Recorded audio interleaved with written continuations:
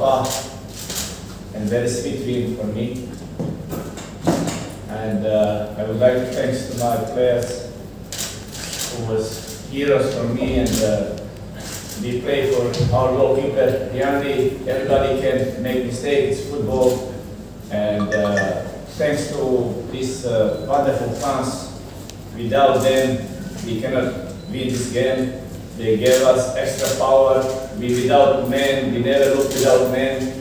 As you see, when we start after 22nd minute, we play without men, and we hold them. And half time, we change tactic.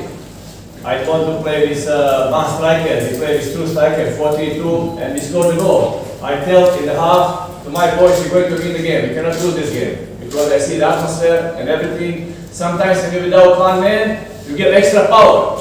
And it's great night. It's just start, and we have to prepare ourselves for Barito now. This is we are halfway. We are now coming up. Thanks for this one more time. This is the win for the Solo fans, Solo orang, to be happy. And our job, we want to make them happy. It's our vision.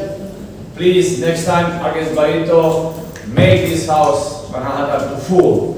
And we show to all Indonesia we are just singing and enjoying the game. Ya, terkait kemenangan ini, Coach Mil mengatakan kami mendapatkan hal paling penting dalam sepak bola itu kemenangan. Hal yang simpel, dan beliau berterima kasih kepada seluruh pemain yang bisa menciptakan hasil dari Persis hari ini. Menurut Coach Mil, semua pemain bisa melakukan kesalahan seperti yang dilakukan Yali, dan terima kasih juga kepada pemain yang telah berjuang untuk bisa meraih 3 poin hari ini.